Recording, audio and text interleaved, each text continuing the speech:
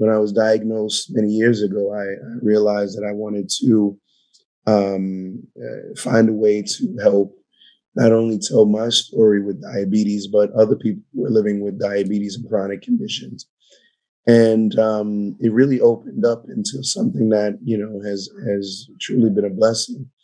One of the things that I did create with Shia Biopharmaceutical was the first ever RV testing unit. So I remember I was in Walmart parking lot and I saw the big red bus, and I thought, why isn't there one for diabetes? And so I approached Shire, which was a biopharmaceutical company that I had been working with on a documentary, and they believed in what I wanted to do, and we created this RV that went around, being able to educate people on diabetes. We didn't get to the testing part, but it still was a great activation. And while I was doing that, Shawn, I kind of realized that while I was doing TV in most of these cities, I felt like I wasn't really reaching the masses, and I wanted to be able to reach the masses. So I came up with this television show called Reverse.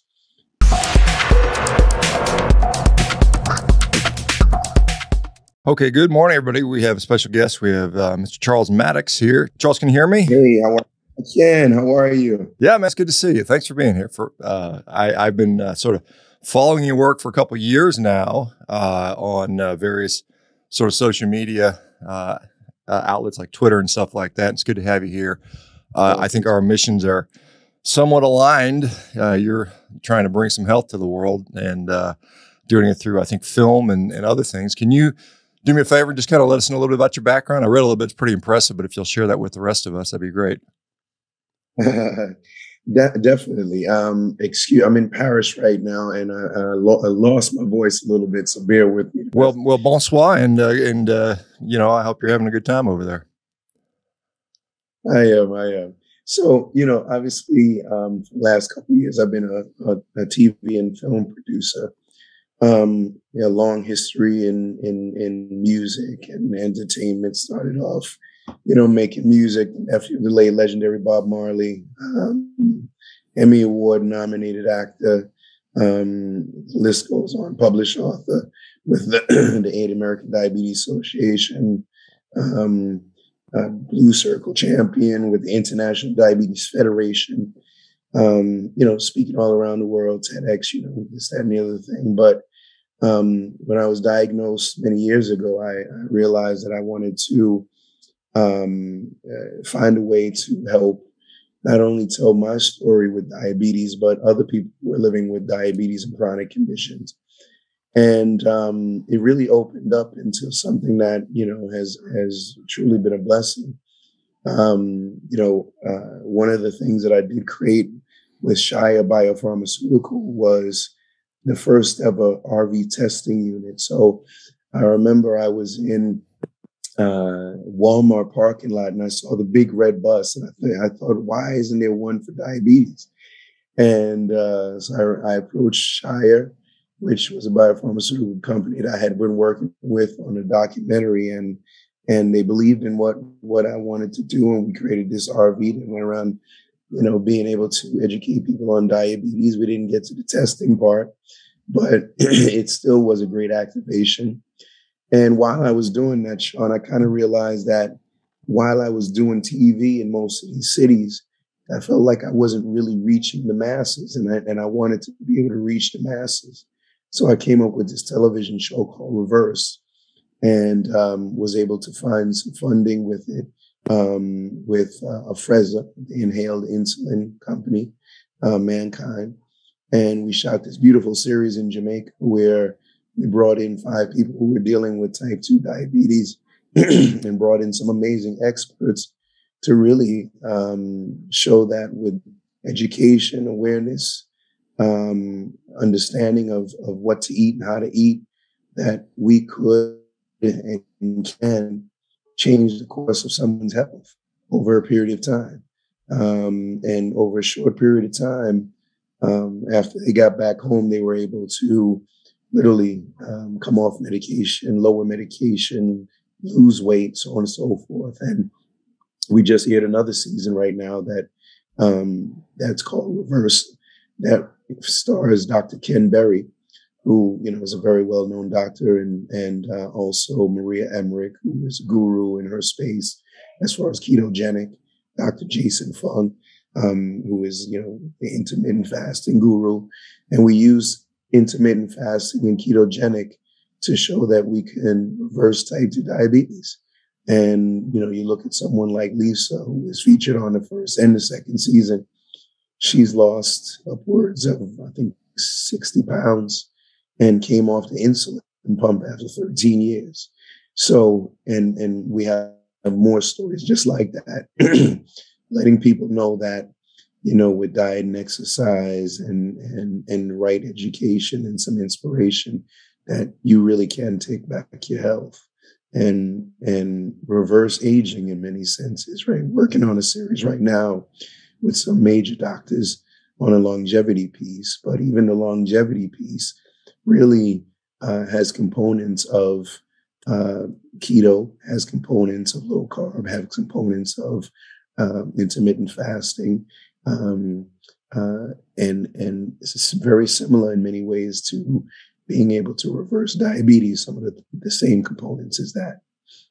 Yeah, type 2 diabetes, and it's wonderful that people like yourself and Ken and Marie, and I know all those folks pretty well, have been able to do sort of these types of things. It is something that is becoming more and more prevalent, as is obesity, and they're certainly linked. How did you, like, when you first discovered you had, I guess you said you had type 2 diabetes yourself, I guess. How did that go about? What was the story with that? I mean, did you start feeling bad one day? Was it shocking to you, or did it run in the family, or how did you take? Obviously, you took it the right way and got rid of it. But what was it like being diagnosed with that?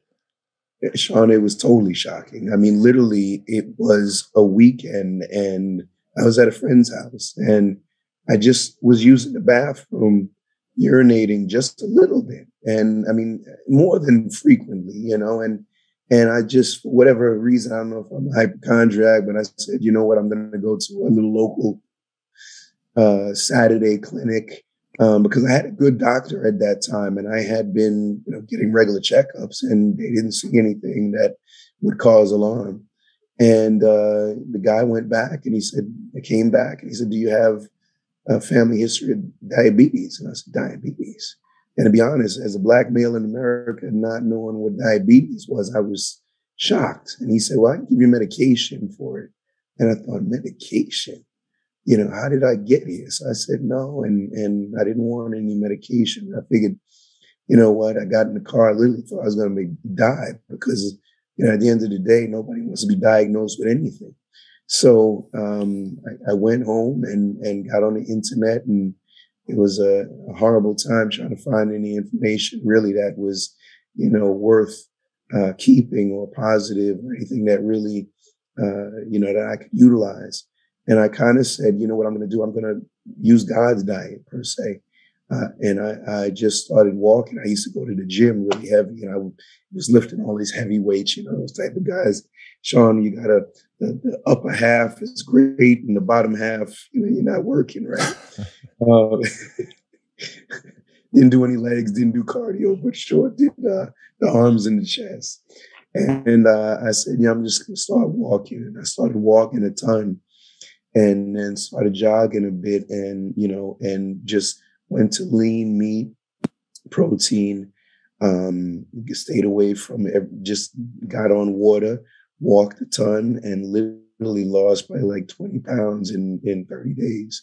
And that's really how I started on that. But it was shocking. It was definitely, I look at it in two ways, that it allowed me to actually see where I'm at health-wise, as far as, where I'm at now in the future. Because had I not been diagnosed, had I ignored those small symptoms, who knows where I might be today, right? I mean, might have been dead, because, we know that with diabetes comes other things such as hypertension, cholesterol issues, other things like that. So I look at it as a blessing, and I use that blessing to try to educate other people and inspire other people that, with the right, tools and the right team, that, we don't have to live a certain way. And we know that, I always say too, as well, if what I'm eating is causing me to, have health issues, then I really gotta wake up, just like somebody who might smoke. If you're smoking and you have cancer,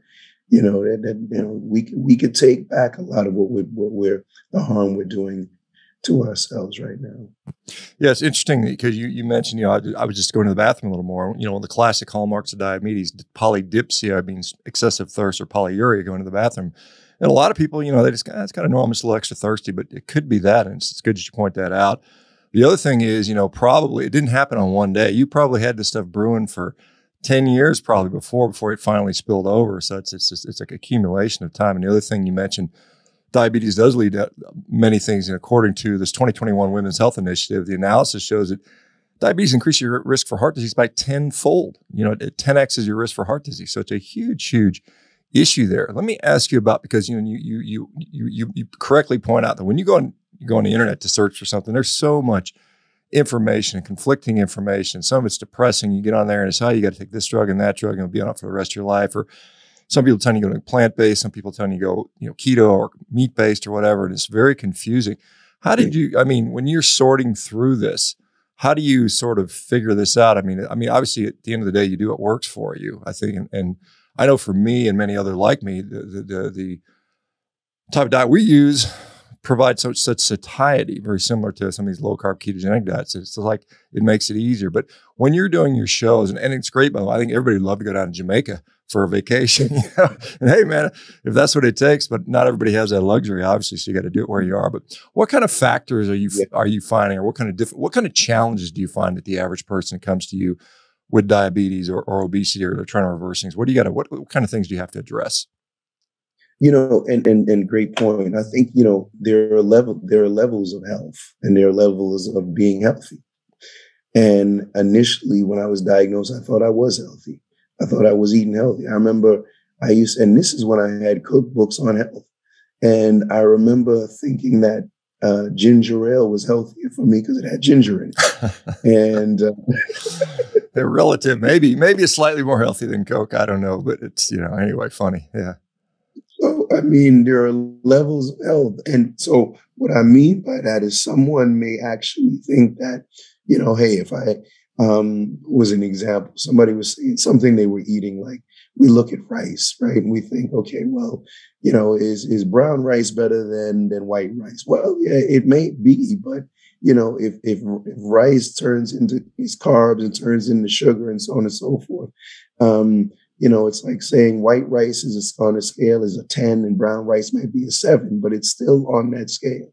So I think that, a lot of what I see, to be honest, at times it is shocking, because you see people who have serious health issues and you're like, listen, just please stop eating like that. Then they'll send you a picture of something that you're eating and you're like, oh my God, you know what I'm saying? So I think we play a big role in a lot of what we do, in a sense that, once again, I don't eat as much. You know what I'm saying? I really don't. And my portion sizes are much smaller.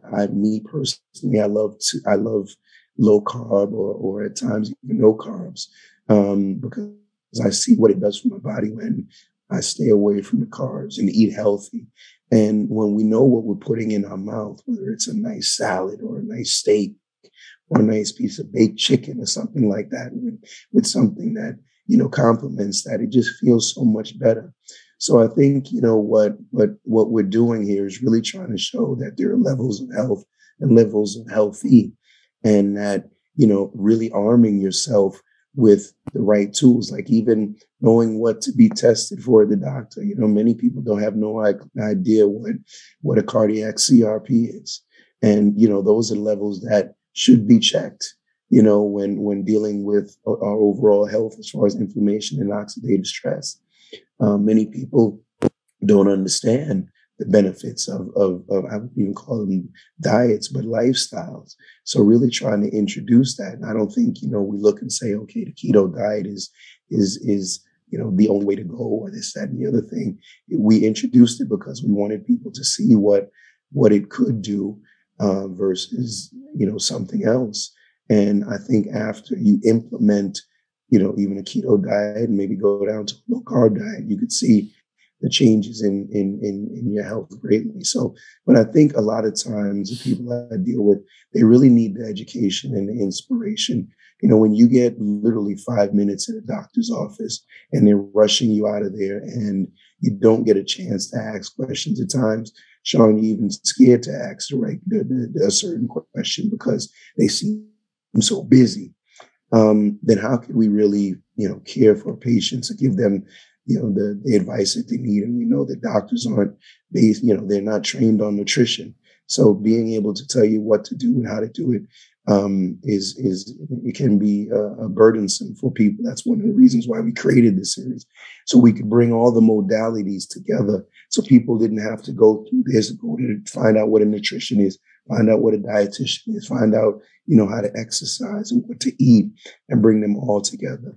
So, and then also, again, we live in a society where they're just pushing these medications on us first. And I think that also hinders people, because once you get the medication, they feel like they can go right back to eating the same way and continuing the same habits. Yeah, I think that's one of the problems. Is a lot of people are even told that with a dietitian. Well, just take the medicine, and you can kind of eat where you want. Don't deprive yourself. It's kind of the motto we get.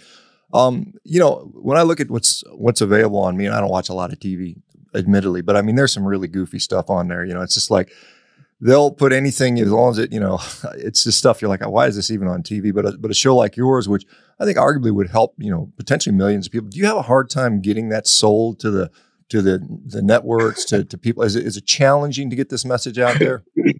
That's a great question. I remember when I did the first season, and it's really disheartening. And I locked myself away literally for about 4 weeks. And I called everybody and anyone in the health and diabetes space, and didn't get literally any bites.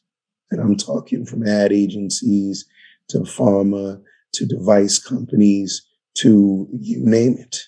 And you would think that, it would be, open arms and welcome.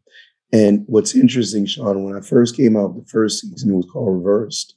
And this was before saying that type 2 diabetes can be reversed, and all these big companies are out here making, big money to reverse type 2 diabetes.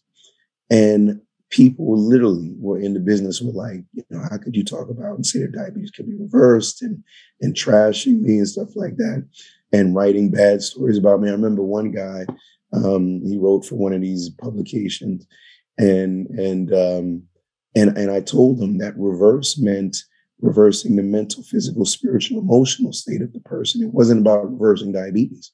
It was giving them the tools. And through those tools, they could see, tremendous results from on their diabetes. And even with that explanation, he still trashed me. We actually went to shoot in Jamaica, and for whatever reason, the sponsor had Stat News fly in, the big online publication, Stat News. And they were there for like 2 days, barely saw anything, and trashed me like nobody else. I'm like, dude, you weren't even here long enough to see anything. You were here for 2 days, barely running around on set trying to find bad things to say. Obviously, they didn't like Mankind, and I think they had a grudge on Mankind. But it was sad because we did so much good work with that series.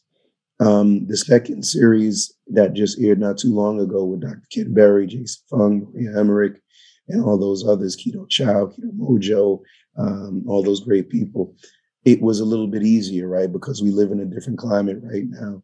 Of course, the name is still called Reversed. And, Big Pharma is not racing to give me money to talk about reversing type 2 diabetes. So we have to be creative in who we reach out to. So once again, utilizing ketogenic and intermittent fasting space, where there are some really good companies, even in low carb, we're able to see much more support across the board. But no, you're right. I mean, I did another season on a different health topic, which was on cancer, that was sponsored by company called Hope for Cancer out of Mexico, which does amazing work. I mean, top tier.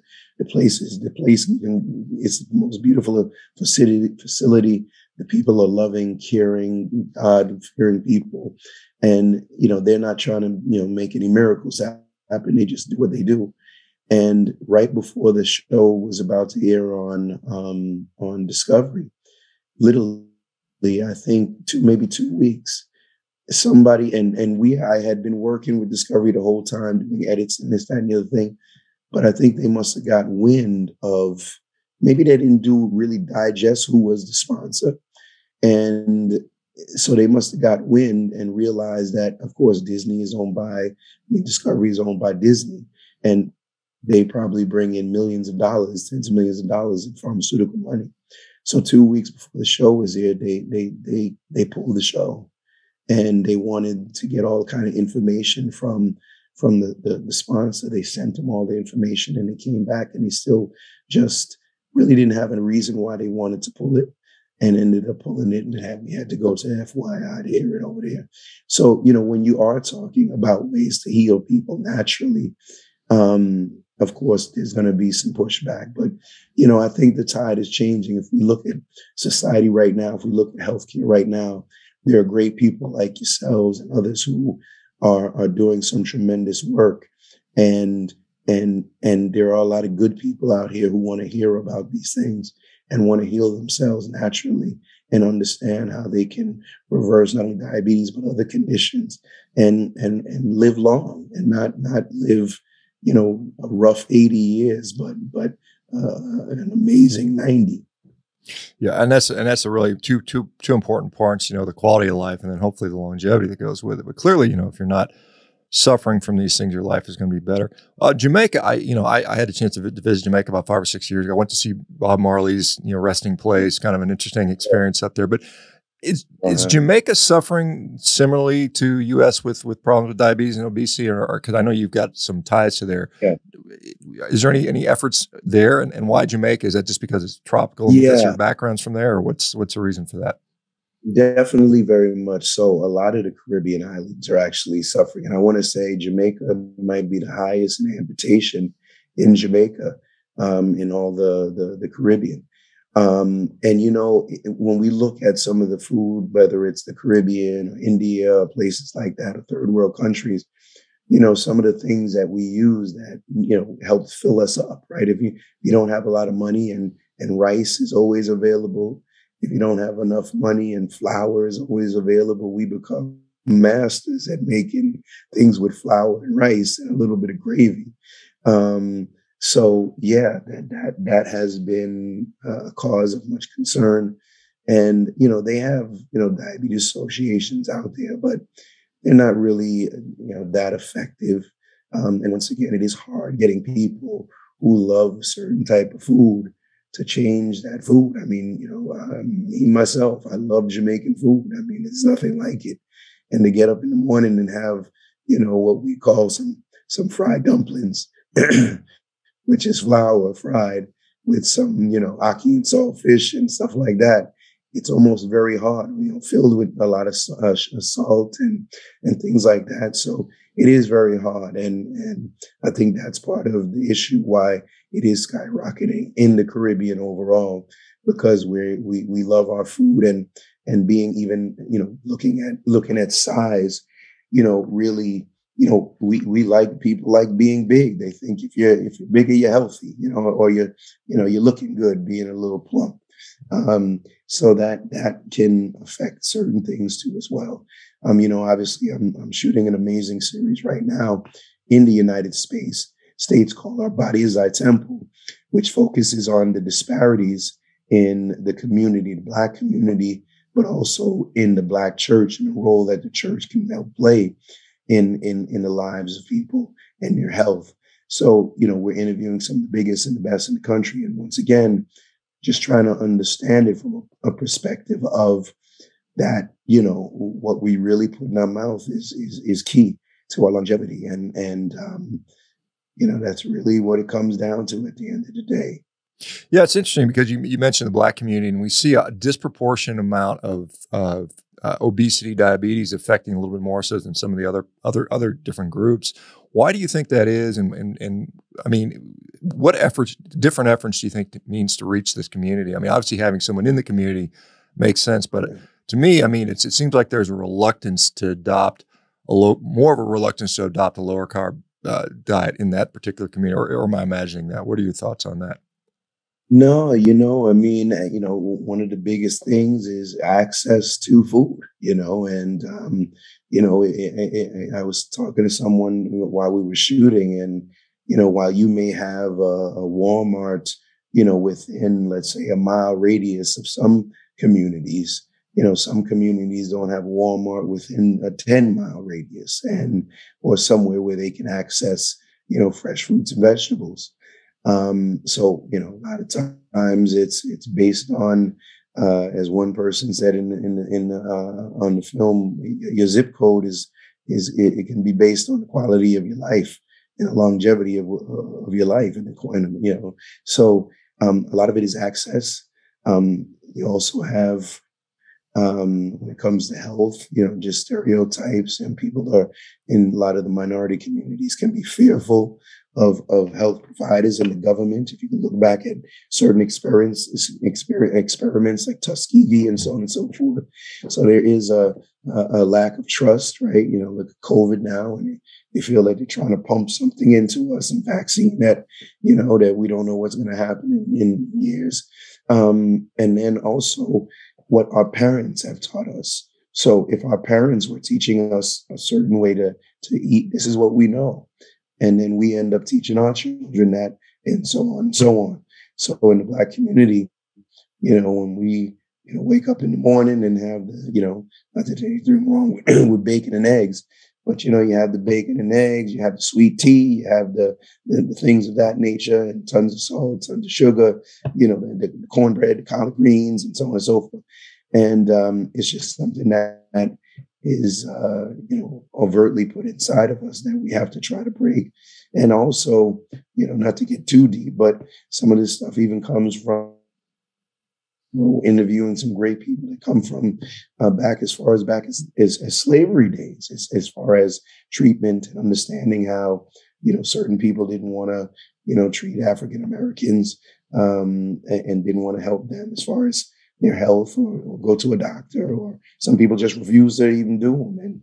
And one Indian gentleman, or no, white gentleman actually, who has studied this, sometimes people's health were based on I hate to say, their slave master, how they treated them. So if their slave master took care of them, then their health was better. If they didn't, then it was bad health. So it kind of is like a generational thing, and that we're looking into. So it's really interesting, once again, overall, how disparities change throughout time, and where we're at now, and what we can do about it. And I think that, there are people trying to do something about it. There are, obviously programs that try to reach the church, try to reach barbershops, try to reach things of that nature. I would love to see more, ads from these big companies on health, right? I mean, it'd be lovely if you could see pharmaceutical companies running ads saying, make sure you get tested, or, make sure you eat right. But unfortunately, they're not doing that. So it's going to be a slow roll as far as how we try to educate people in the communities on such things as diabetes and all these chronic illnesses. Yeah, I don't see the pharmaceutical ads telling people to eat right anytime soon. I don't think that's happening, quite honestly. And, you talk about a mistrust in the government. I think everybody's kind of at that point right now. I think all of us are sort of a little skeptical with what's been going on. And I think, you point out the multi-generational effect of, just dietary patterns. It's just why do folks from Eastern Asia eat differently than someone from Scandinavia? I mean, it's this multi-generational effect on what kind of informed us as to what our diet is. Like I mentioned, not everybody gets the opportunity to go down to Jamaica and be on a TV show and have all this support. So what are you finding? I mean, you can provide the information, and I spend most of my life trying to provide information to people. But even with that, even when people find out what's the right thing, they still don't do it a lot of times. Even with all these CGM monitors. You can strap something on that says, hey, you shouldn't be eating all this pancakes with syrup because your blood glucose is going to go through. They still do it anyway. So how do you get people to actually make the change besides the education? Education is part of it, but what do you need beyond that? Or do you? Yeah, you're right about that, and it's very frustrating. You know, one of the people who I try to help most is an older Jamaican guy who's like a father to me. And I mean, he's like on 2 different medications for diabetes, you know, probably 1 or 2 for cholesterol, 1 or 2 for hypertension. And he sends me what he cooks every day. I've had interventions where I've brought him to Jamaica. I even the other day had a health coach try to sit down with him, came to his house, went to his house, and he literally turned on the lady.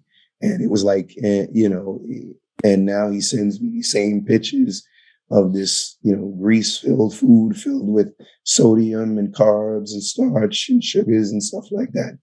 And it's heartbreaking, you know. And even some of the people on our show, you know, we're all going to slip. I slip. You know, I'm in Paris right now, and trust me, I probably gained about 2 pounds since I've been here, right? But we know what we need to do and how to get back. That's the key. You know, having a day or 2 or 3 where we kind of, you know, go in the wrong direction is one thing, but reverting back to those habits, you know, can be life-changing. And, you know, once again, I think that when I try to instill this, it's trying to reach the people who want to be reached, because there are people who really want to be reached and really want to know this information.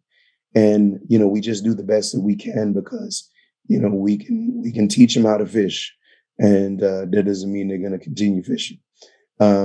So I really, it is heartbreaking at times, but, you know, there's a lot of people to help.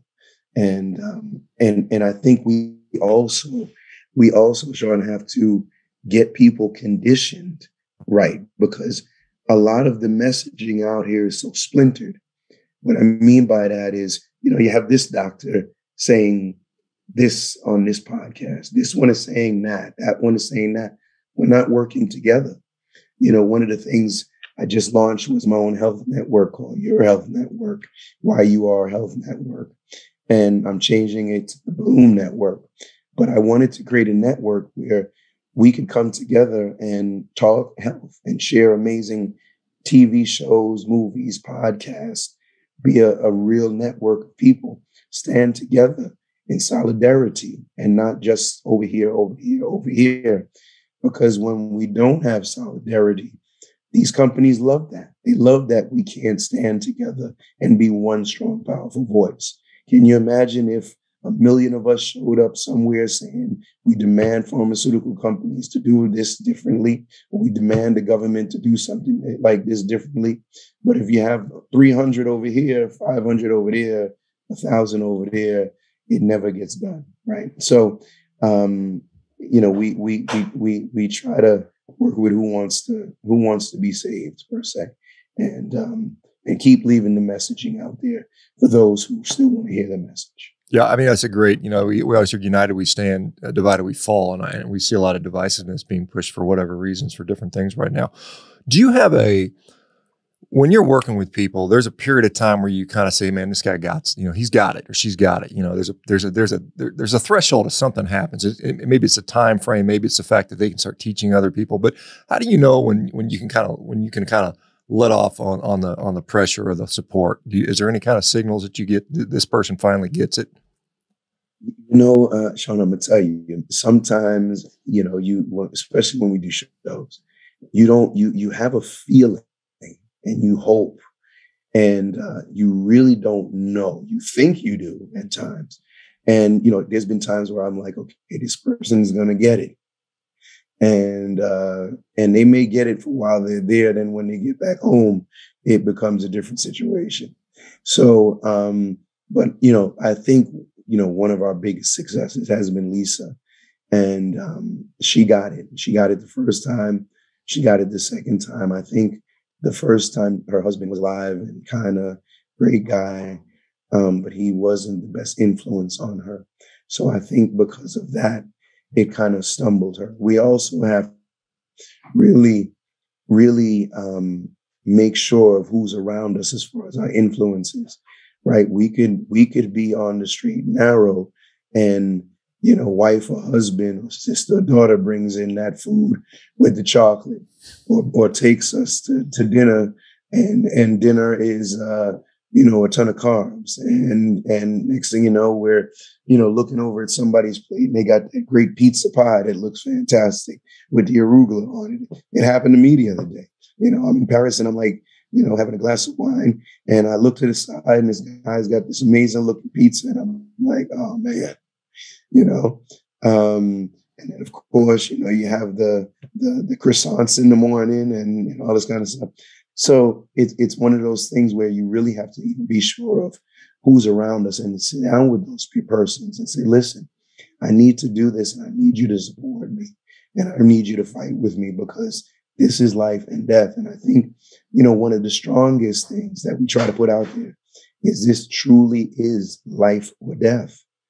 One of the things that we see, even from a standpoint of mortality, is that we went to an interview at a funeral home the other day, and the mortality rate of people dying of natural causes is through the roof, and it's based on what we eat at times. It's not gunshots, it's not things of that nature. Coronavirus, it's right now, it's literally what we've been eating and how that's affected us, whether it's heart attack, stroke, there's blood pressure issues or diabetes. And we know that diabetes affects every organ in the body, and literally attacks every organ. And, it's the number one, cause of everything from heart attacks to kidney disease. Clearly, people that are unfamiliar with diabetes don't realize how pervasive it is as far as what it does to the body. And you're right, every single cell in our body is affected by it. Every organ system you can see, whether it's eyesight, kidneys, liver, pancreas, muscles, bones, everything, your brain, everything is affected by diabetes. So it's not something you want for anybody. When, again, when people go home from your show, or people that don't have the opportunity to be on your show, what can they do in the home? Because I think you mentioned you're in Paris, and I was in Paris a few years ago, and there's food everywhere. It's it's kind of a interesting place to be. There is, you're going to have to face that. You're going to have to deal with that stuff. So how do you get the tools because I don't think that, Krispy Kreme or these people to make the pastries are going away. They're not going to go away. They're still going to be there. They're always going to be. Yeah. So how do we navigate that world and be successful? I think discipline is really key. Discipline is to be honest, is everything. Even when navigating testing, right? We know we should be testing at least twice a day, at least once a day, if you have diabetes. And we know that a lot of people don't test. Discipline is everything in, whether it's just having a good walk or knowing when to push it to the side. So, even though I've had 1 or 2 days, hey, I'm away, and I'm having 1 or 2 days where I am, per se falling off the wagon a little bit, it gets to a point where you say, okay, I'm done. And, let's say it's tomorrow, I'll probably start a 24-hour fast. I love fasting. Fasting is a reset of the body in many ways and does tremendous things for us. And then from there, I'll probably go to, me personally, I can do well with 1 meal a day. And that might be a salad with a steak or a piece of baked chicken or something of that nature. And then if I go to 2 meals a day, once again, I still try to limit that to a certain amount of intake. So it might be a piece of fish with, some lettuce, or some tomato slices. And everybody's different. What works for me, you're a bigger guy, you might need more because you're hitting that gym. But what works for me is making sure, because once again, I know that with a low carb and even a ketogenic diet, it keeps that inflammation down for me and that oxidative stress and keeps my numbers where they should be. And to be honest, I feel fine. I eat when I'm hungry per se, not just to eat. And I think that's the key at times. Yeah, it certainly is. I think, and again, I think we undervalue the role of satiety in when we're just prescribing diets. People who just eat a certain amount of calories, doesn't matter what it is. We hear some people advocating for that, and it's tough because people, hunger is tough to deal with. But I want to, the point about testing, and not enough people do it. And you're talking about, you can finger stick yourself. There's CGMs. Most people. The finger sticks are what most people are still doing. And, you got to jab your finger every time, and it kind of hurts a little bit for some people, and it costs a lot of money. I mean, those things add up. I mean, if you're testing yourself 2, 3, 4, 5 times a day, like you probably should when you wake up, when you go to bed, and before and after every meal, perhaps, then you're running into money. And I know that they're on the horizon, and maybe here very shortly, there'll be like phone apps where you can put your finger on a phone and you'll have blood glucose. That might be a source of, funding for your next film. I'm just thinking about those guys that make those monitors, because again, whoever's making money is going to fund you, right? If you can do that, and that's a thought on that. But as far as so, how long? Remind me again, how long has it been since you had the diabetes diagnosis, and how long have you been reversed now personally? I was diagnosed probably 13 years ago, and I would say that. Very early on, without even knowing, to be honest with you, I had reversed it. My numbers have never really gone past, let's say, as far as the A1C of 6. So it really early on. But once again, within the last maybe 2 years or 3 years, I really started understanding health differently. So understanding what low carb and keto and so intermittent fasting was, and so on and so forth. Before I met Dr. Jason Fung, I never knew what intermittent fasting was, and that was maybe 3 years ago. So once again, there are levels to it, and I think that right now I'm at a good level of understanding on some of these things and growing, because I want to. Like I said, looking at this whole longevity and anti-aging space that, may be a little bit scientific, but there are things that we can do right now.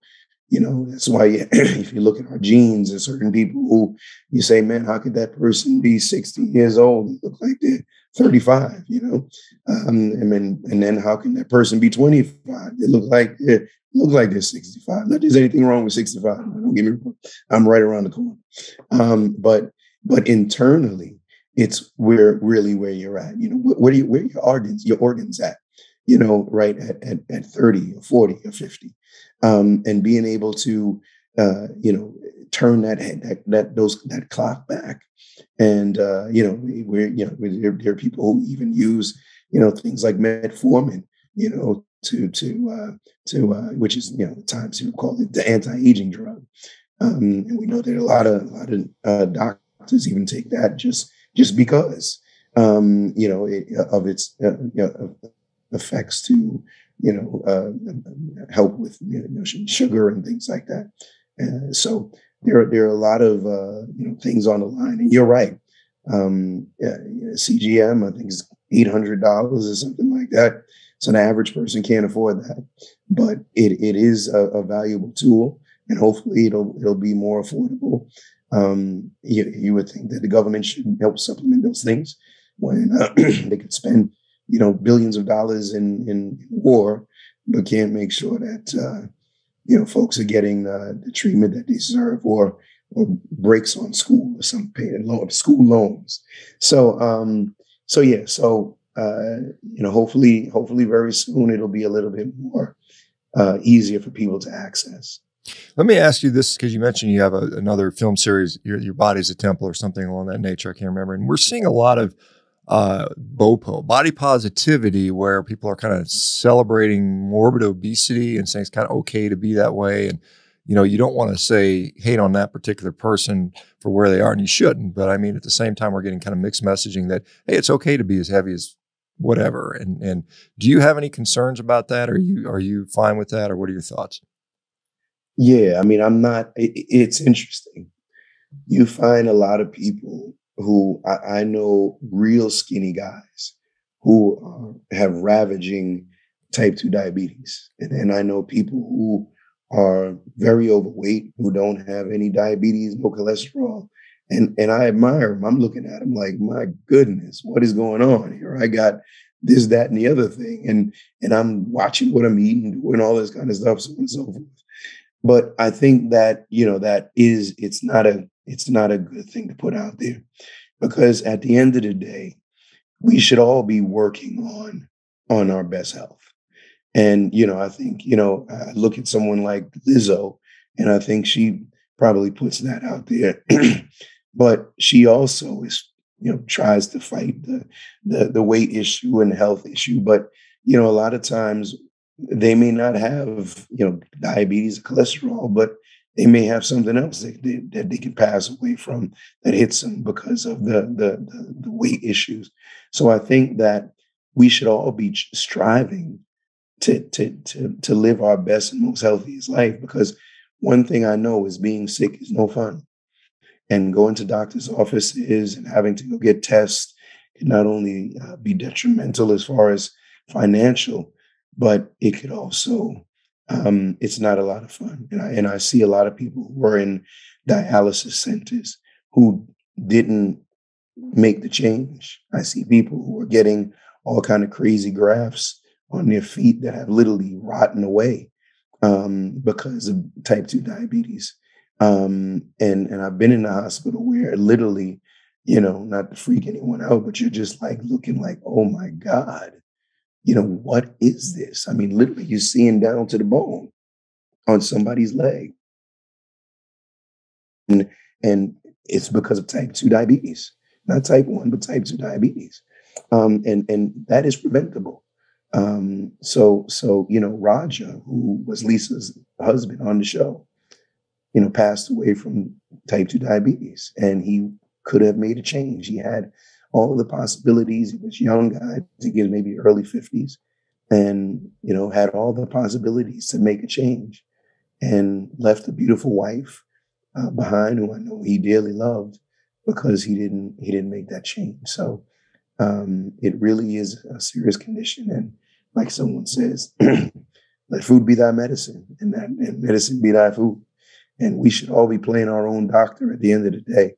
I hate to say it, because there's nobody who can really look into where we're at as good as we are. And there are so many tools right now out here for us to access when it comes to living our best and most healthiest life.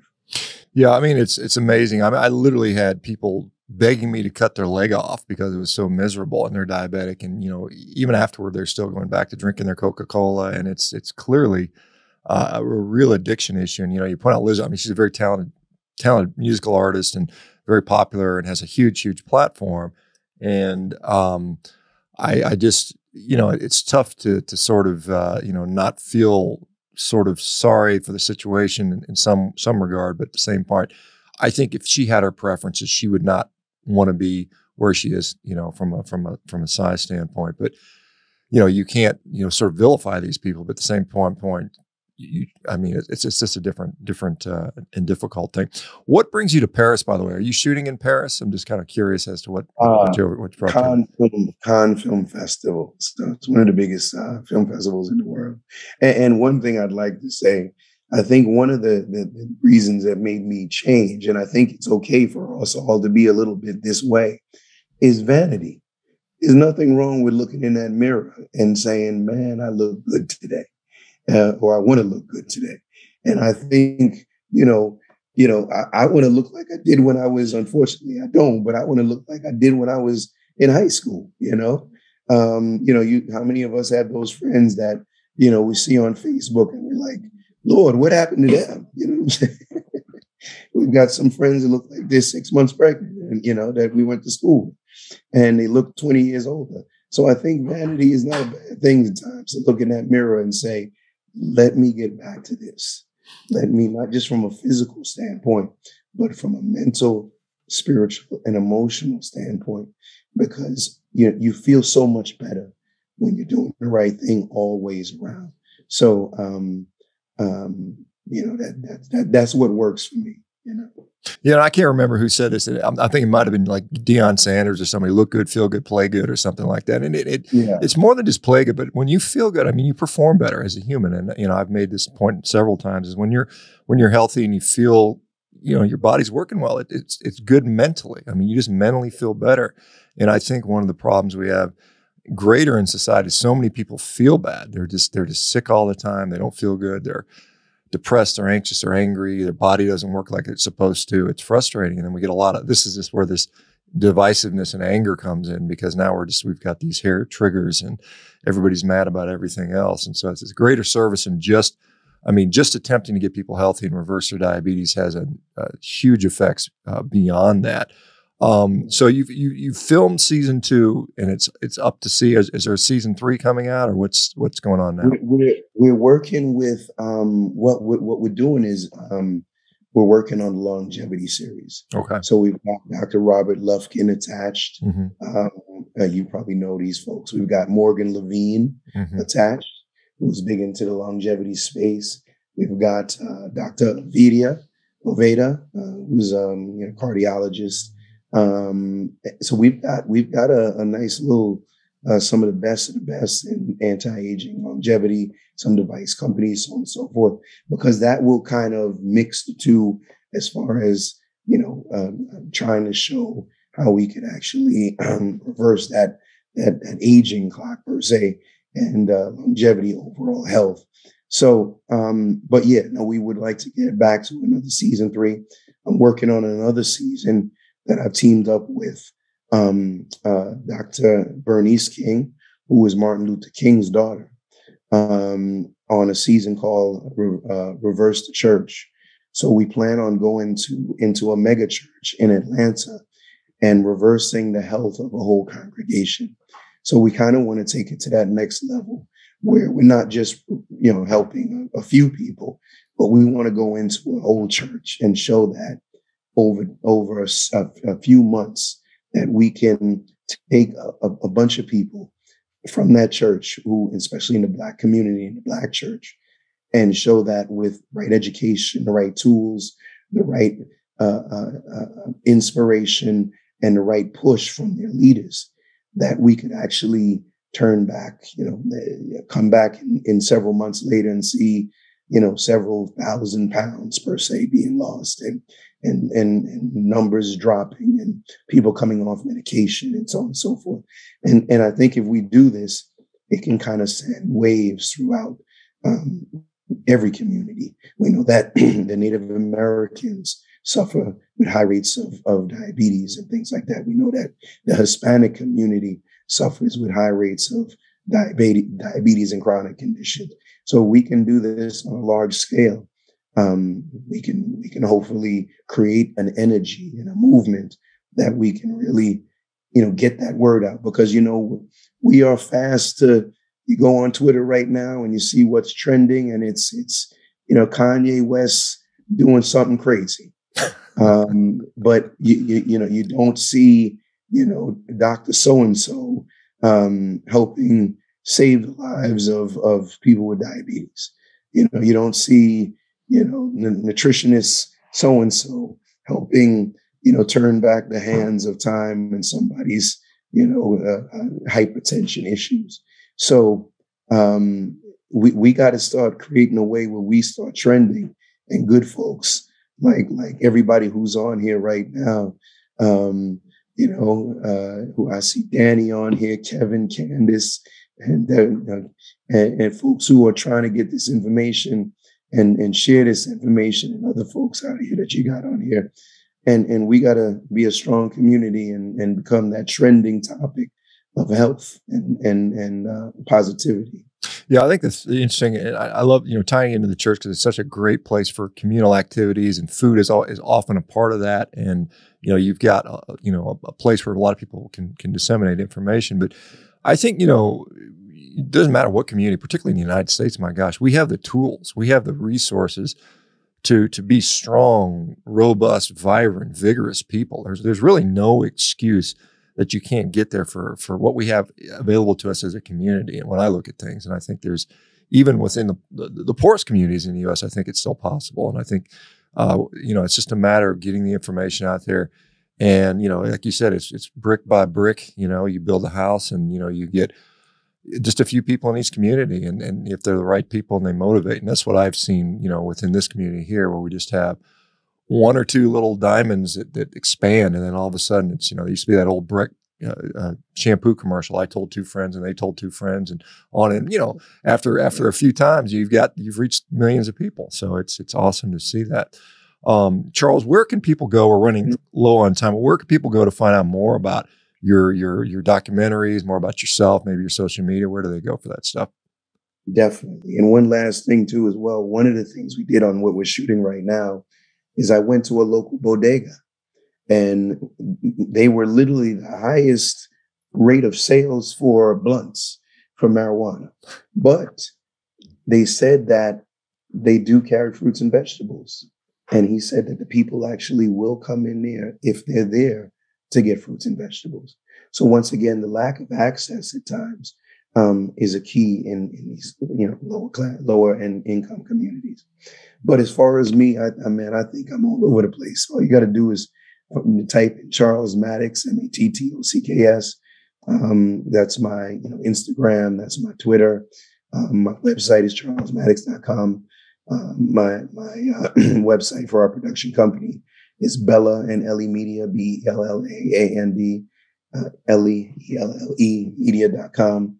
And so I'm definitely not hard to find. And I look forward to, whoever, is on this call reaching out and saying hello and me pointing them in the right direction so they can check out these series. Because to be honest, these series that we've shot are some of the most amazing TV shows, period. Not just because, I think I played a part in putting them together, but when you see the love, you see the growth, you see the passion, you see the ups, the downs. This is a reality series, docu-reality series like you've never seen. And then when you see them win, I think we could all relate to each one of them. And so I look forward to talking to you guys. And thank you, Hannah, and everybody else on. And thank you for having me on, Shawn. Yeah. And I hope we continue to do some amazing work for you, work together. And I got a spot for you on the next show. So definitely, I'm serious. Definitely, let's stay in touch. Yeah. Well, let me know, Cheryl. I'd be happy to help in any way I can. I love this stuff, and I can get after. I think I can help motivate people. But anyway, Charles, thank you so much. Have a great evening in Paris. Don't eat too much pain chocolat or whatever you want to eat down there, and have a good time. Thanks, man. Appreciate it. Okay. Bye, everybody. See you tomorrow. Take care, folks. Bye, Charles.